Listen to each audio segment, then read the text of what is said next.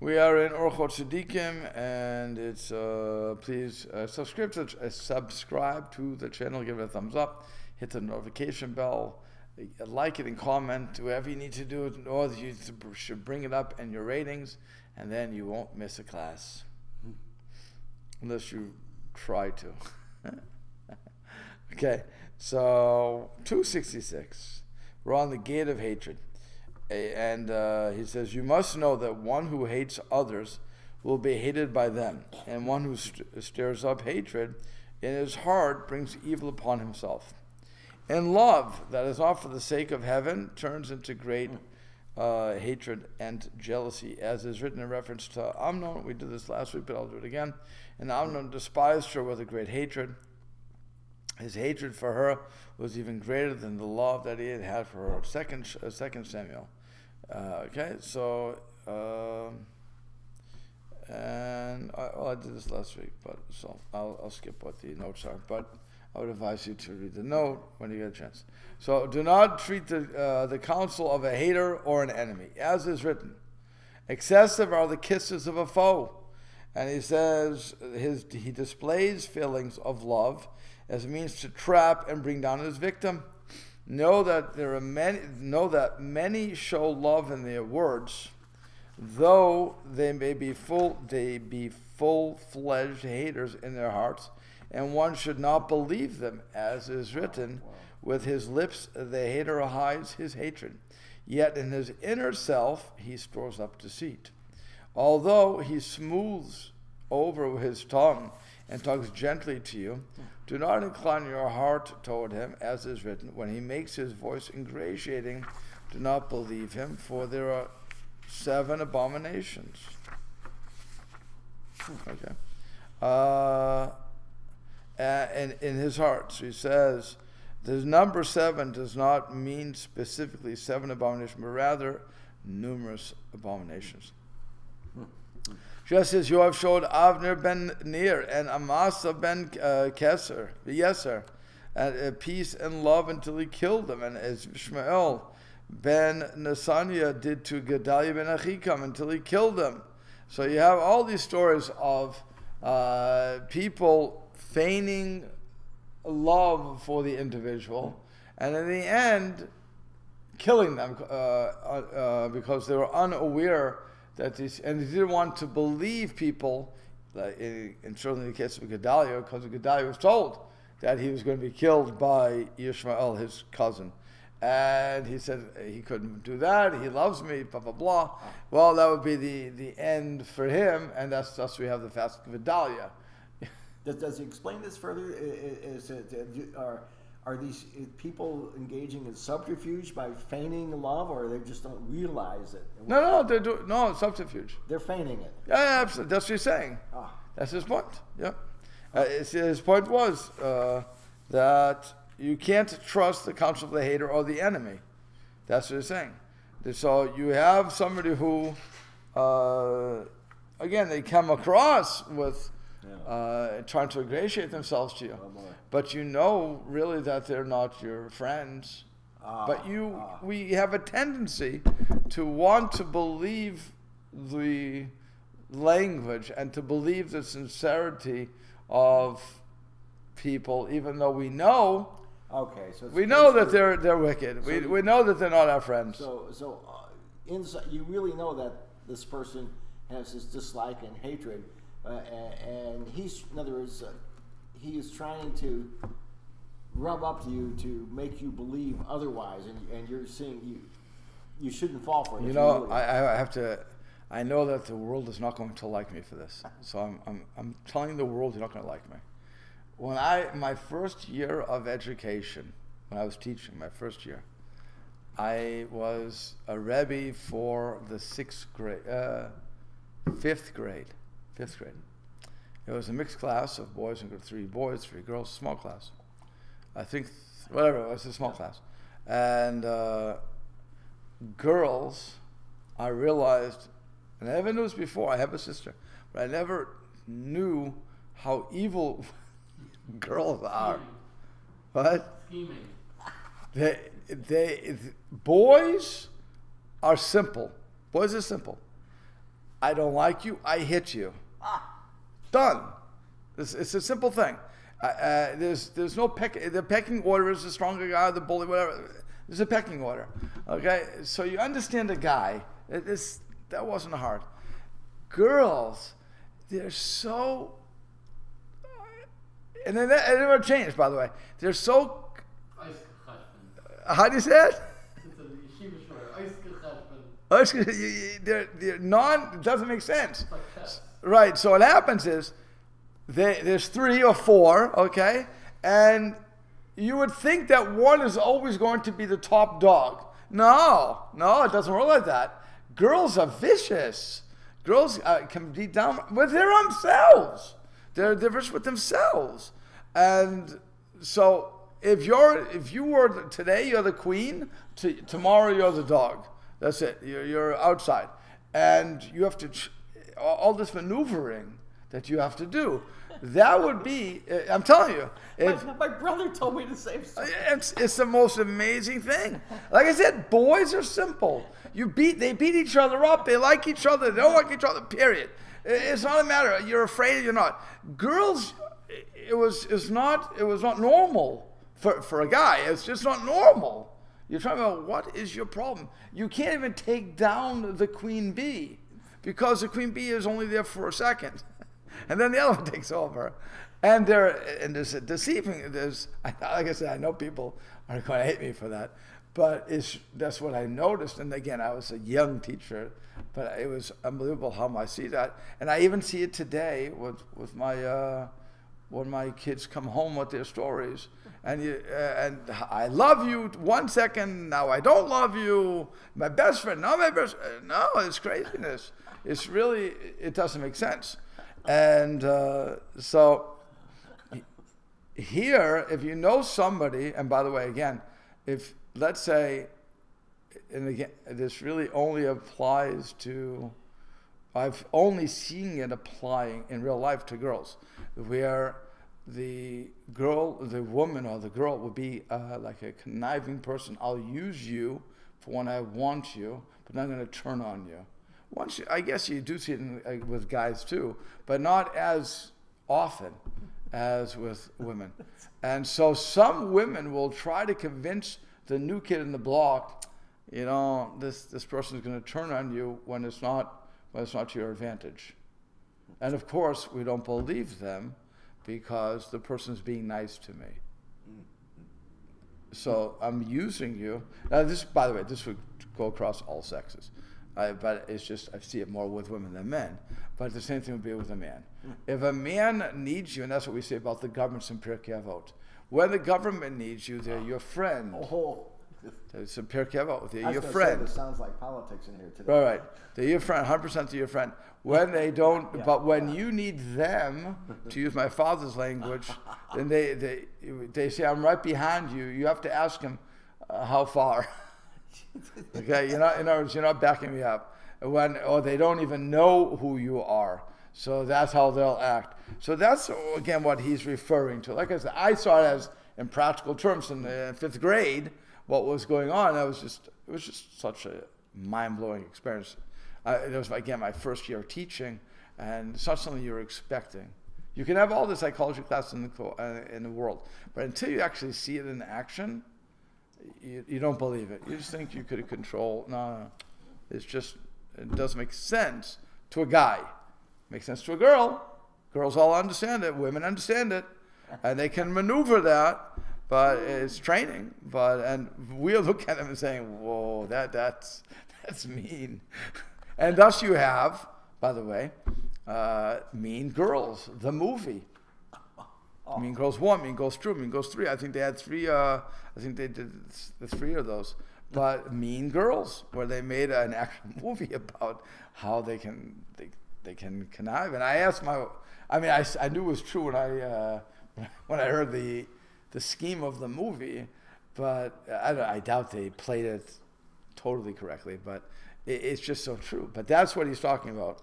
That you have these people who act like you are friends, but you know that they're not. And there's a piece bothering you. Well, what we'd say is listen to that piece. Don't trust this, okay? So so now we go on, and he says, one of the sages said, the best tactic to take against your foe is to show him love, if you're able. If you're able to show a person love, because what happens is, and here again I'll go on a personal level, I had a roommate who was at UMass, not a Jewish person, and not a nice guy, just not a nice guy. Roommate. A roommate, just not a nice guy. He used to crank call me. We had a telephone in the room. He used to, because he wanted me out of the room. So he wanted to make me miserable, so I would leave, so he could get his friend in, which I never did. But he would literally call me, because they didn't have cell phones. They had the landlines only. So he would call the telephone and make it ring. I'll pick up, hello, there'll be nobody answering. And during my studying time, he was doing this. And I knew it was him, just knew it was him. And then I was trying to... It only happened when he walked out. Yeah, yeah. And then when I was sleeping, he would turn the lights on. One of your wonderful types of roommates, the horrors of roommates. Well, Baruch Hashem, the semester came to an end. He got to be with his friend who he really wanted to be with. I got a new roommate, Baruch Hashem, and that actually was be a Jewish kid, I think. And we would remain friends to this very day, actually. So we're still friendly. And but the point is, when I would see him on campus, this Schmendrick, figure it out, okay. when I would see this guy, I would always say, "How you doing?" He would never answer me. Ooh, you're being too nice to him. I was being nice. How you doing? I hope everything's good. That's it. That's great. And his friend, after the fourth or fifth time of me doing that, and him not answering me, he said to him, "Stop being an idiot. He's being nice to you. Answer him back." So it was interesting. Wow. Again, we never became best buds. Nothing like that happened. But they're right. If you want to overcome, beat this guy, what you do is you show love to them. Hi, how you doing? I know it's not your fault and you're an idiot. Everybody, idiots are idiots. I can't help you. Just let it sink Love in. doesn't mean, love just means being nice to the person. What does it mean by when you're able? When are you not able? Let's say the person just hurt you so much. You're not able to. Now, by the way, I want to say for that too, if you're ever not able to forgive somebody, you're really hurting yourself. Right, that's what I was doing. Right, you're just hurting yourself. But some people have a real hard time looking at somebody with civility because of the hurt they put up with. But like I said, if you're at that level, in reality, you're still holding that. And there's a very nice story in the Gemara where there was two rabbis were walking, a rabbi and a student really. And so they come to a river, and there's a young lady trying to cross the river. So the rabbi picks the girl up, brings her to the other side of the river, puts her down, and that's it. The student has watched this whole thing. He's bothered by it, and he's walking with the rabbi, and blah, blah, blah. Maybe 2 miles later, so he said to the rabbi, "I don't understand. How could you do it?" He said, "How could I do what?" "How could you pick up the girl and carry her across the river?" He said, "Well, because it meant nothing to me, but obviously it meant a lot to you because you've been carrying that girl for 2 miles already." Yeah. Right? So if I carry the animosity that you got the case? Okay. So if I carry the animosity that I have for this guy, or for the person that bothers me, so that means that person has got under my skin so much that I'm carrying them wherever I go. Now I can talk about the case and I can laugh about it today, and even in those days, because it meant nothing to me. Again, you have idiots and have bigger idiots. I always understood that, but when you have to be a roommate with one of them, it's hard. But you survive. You do what you have to do, and you survive. But I'm not going to carry that through my life and say, "Oh, that guy should, whatever." Let him return to 20 else. I don't care. I hope he matured. You know, hope he's not crank calling his wife. I don't know. Whatever the case is going to be. I hope he watches this and hears himself famous. Yeah. Is it crank calling with C or Crank calling is. P with a prank? What's the difference between Oh, prank? I used to call it crank. Maybe prank calling. It's probably. What do you call it? Crank or prank? No, it's prank with a P, but it's okay. We understood. Okay, I thought it was a crank call. Yeah, You called it crank, or you? You understood I crank? would say if the guy, a crank call would be if a guy actually would talk to you unidentified and start making crazy statements or threatening things. Oh, okay. That would be Okay. But maybe a prank would be because he's just simply, when you pick up, he's simply hanging up, right?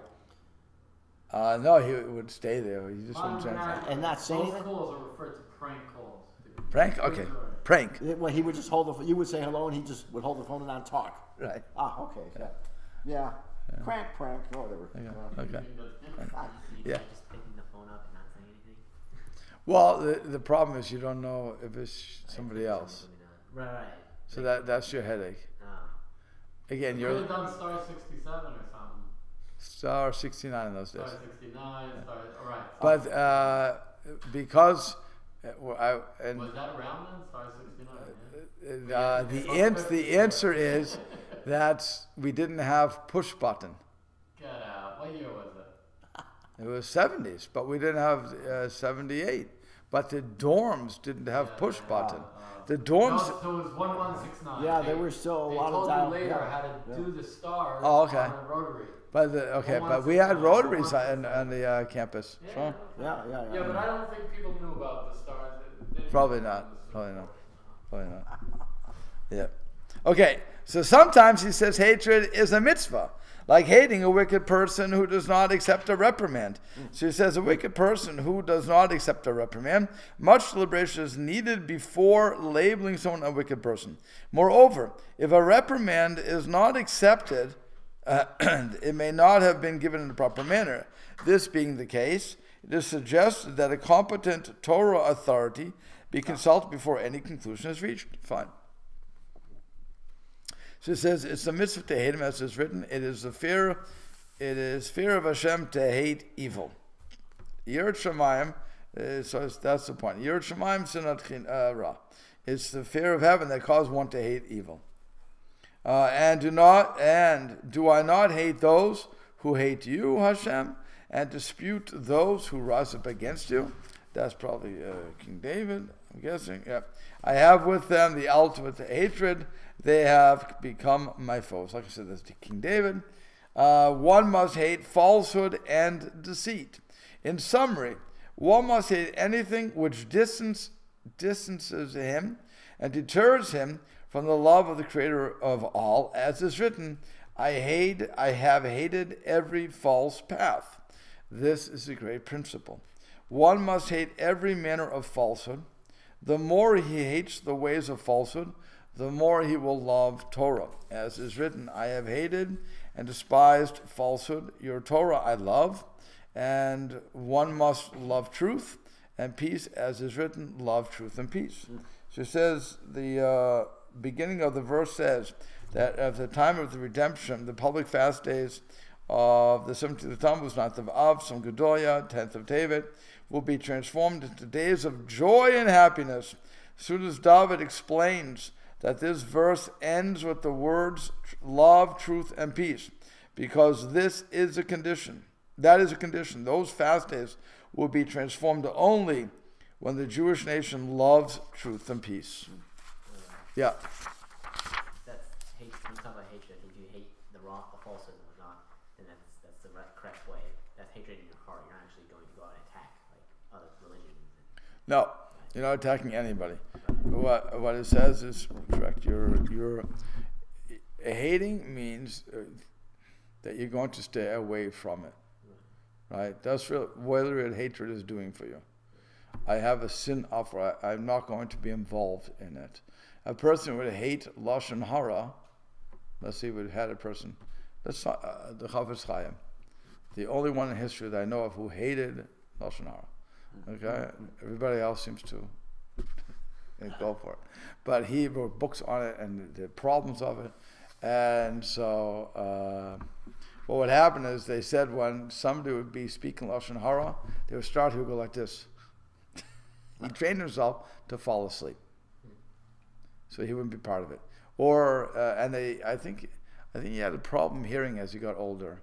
And they said to him, he's in the 1900s, he dies in the 1900s. They probably had some sort of a hearing aid or the horn. Was it 1930 something? He lived in 1930? I think he lived into 19. He certainly lived that late. So he could have been given something to hear better with. Had hearing aid. He had to put a horn to your ear or something, right? Right. So they would ask him why he doesn't want to do it. He said, "I fought for years not to listen to Lashon Hara. Now Hashem is giving me a bracha." So it's an interesting way. If he really said it, I don't know, but that's the story that goes on about him. So it's an interesting way to look at deafness. But that would be the case where I hate it so much I reject it, so I can't be around it. And therefore I don't do it. I avoid those situations. And we all do it in our own lives. If you think about who surrounds you, you're not a smoker, right? Okay. Your parents aren't smokers, correct? For the most part, you don't know anybody who smokes. Right? Sorry? Okay, but for the most part, you don't know anybody in your immediate circle that you hang with every day that's smoking.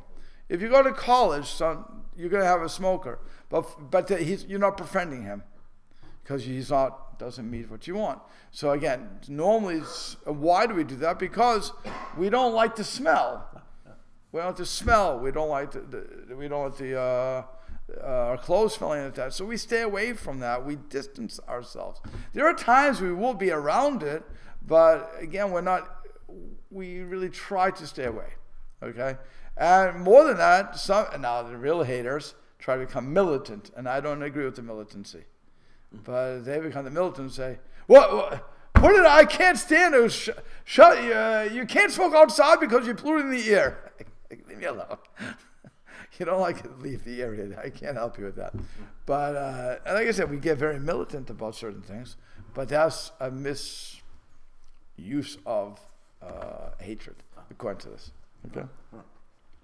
So now we're starting on the gate of mercy. We finished hate. Hatred is very short. Baruch Hashem.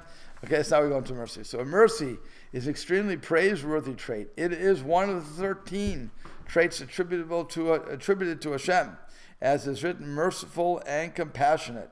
So he says, it is understandable to have pity on someone whom we feel deserves our compassion. But what if we feel that they are unworthy and undeserving? Must we still be compassionate? So Tosfot says the word chanun, compassion, implies matanat chinam, an undeserved gift. As the Gemara states, Hashem is compassionate even to those who are undeserving. So Chazal, the rabbis, teach that we should strive to emulate Hashem's ways, and therefore we should be compassionate even to those who we feel are unworthy. So what's an example of that?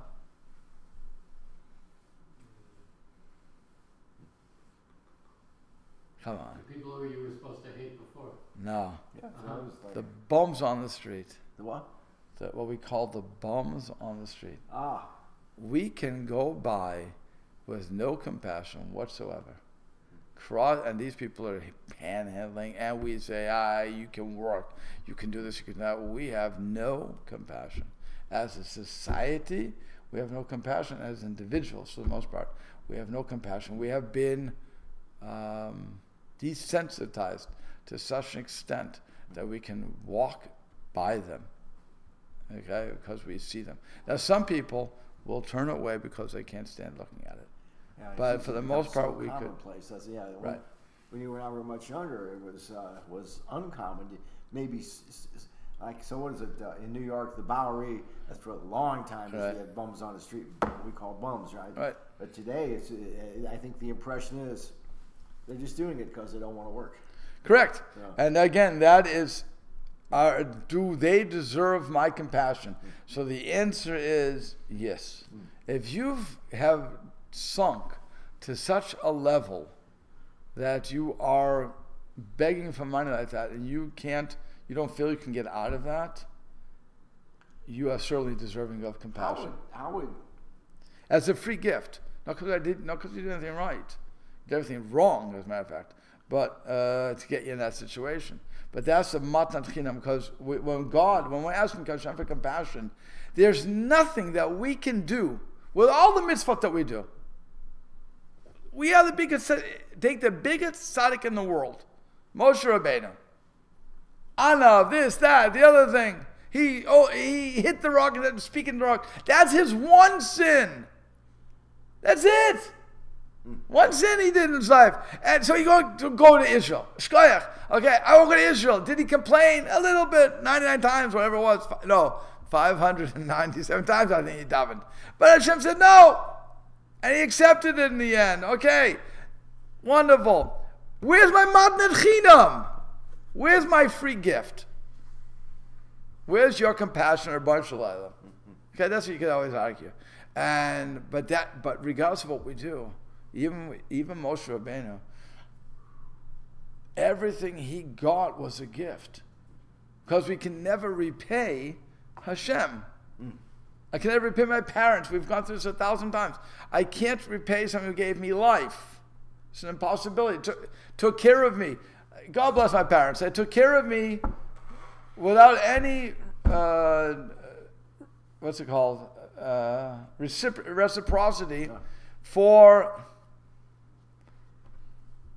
40 years. Birth to 4 years.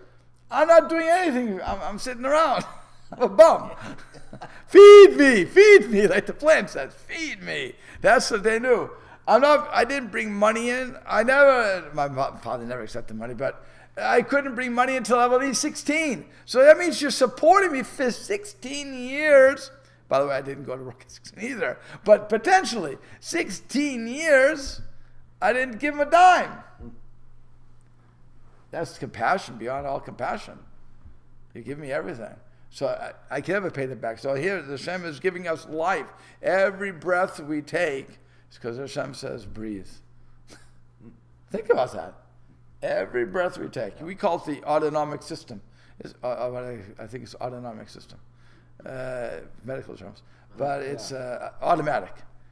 So, but anytime Hashem says stop breathing, we're done. We die. The heart stops beating. Boom, it's done. It's God. It doesn't take God 1 second to do that, and we have to appreciate that. That's matnat chinam. Yeah. What would the author say? So I heard a story in Chicago from a woman. So I guess the subject of street moms. I'm doing quote unquote here. That's the camera out there. Right? Yeah. So she said she was downtown, and there was a woman on the street, a raggedy-looking woman on the street with her hand out asking for money because she was hungry. She had to eat. She needed food. So there was a Starbucks right there. She said, "Come on in." She takes this woman into the Starbucks, gets her a cup of coffee and some kind of great big breakfast, or whatever it was. Right? And then she's going to throw it away in the end. Oh, yeah, right. Okay. So they walk out, and so the lady that bought the stuff goes one way, and the woman she gave it to goes the other way, and she turns around and looks. She pitches a trash can. She didn't want that. She wanted the money for dope or whatever, booze, Right. So we see this attitude, and so how are we supposed to handle that? What does the author say? Does he address something like that? We're looking at rachamim. We're not saying you should give you money. We're looking at who should you have compassion on. You have to look at that woman who we hold up as a poster child of why we shouldn't give money. No. Okay, well, that's why we're holding that woman up as a poster child. This is why you don't give money. But what I'm saying is that you have to look at that and have compassion on that and say, never. So it's like, what is it? Who's it? Daven for the Benjamin woman. Franklin? Is it when he sees the poor guy in the street? What is it? How's the expression go? But for the grace of God. Grace of God, there go I, but for the grace of God. That would be the compassionate view. Right, and like I said, if you can help them, you should help them. But if you know they're going to throw it away, if you can't help them, you shouldn't look at them and judge them as You haven't been in their shoes. right. That's what it is. That's all. Right. That's So good. he says one should exert himself as much as possible to cultivate within himself the trait of mercy, just as one would want others to have mercy on him in his time of need. So he should have mercy on others who are in need, as is written, and you shall love your fellow man as yourself. That's what he's saying. The Creator, blessed be He, imbued His righteous servants with mercy, so that they would be distinguished by this trait, as we find in with Yosef, because his mercy was aroused. And so that is, the more a person is imbued with the midah of mercy, the trait of mercy, the greater the feeling of compassion will be at the sight or news of someone else's suffering. One who lacks this trait will not respond to even the most heart-wrenching troubles of others.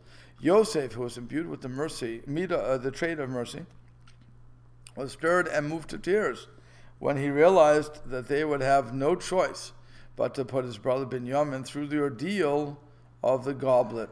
This, says the Netziv, was what aroused Yosef's mercy.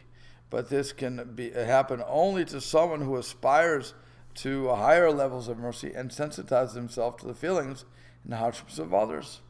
So that's what you're trying to do. You want to try to put yourself in their shoes so that you understand what's going on. The Creator, blessed be He, imbued His righteous. It befits the wise man that the trait of mercy and compassion be implanted in his heart all his days. He says the wording implies that one should constantly work toward attaining this trait. Merely waiting for a merciful situation to arise and hoping that feeling of compassion will kick in may be wishful thinking, but is not likely to occur. One must be prepared in advance in order to react appropriately. The only way to accomplish this is for one to be vigilant in attuning himself to the seriousness and importance of this trait, and with God's help, he will respond properly. He said, often we read or hear about the intense anguish that great Torah sages feel for the suffering of others. However, such empathy does not necessarily come naturally. Rather, it's a result of any of sensitizing their emotional nerve endings, quote-unquote nerve endings, until they learn to respond to the hurt of others. It was this kind of preparation that forced Rav Chaim Soloveitchik to sleep on the floor of the local shul the night after a fire destroyed half of the city of Brisk. How can I sleep comfortably in my bed, he said, knowing that others don't have a roof over their head, let alone a bed to sleep on. This is a reaction of someone who has toiled to make the trait of mercy part of his essence, someone who cannot help but feel the pain and suffering of others. So he's giving we'll have to stop here, but he's giving examples of how to attune ourselves to other people's sufferings and to engender with that the feelings of mercy.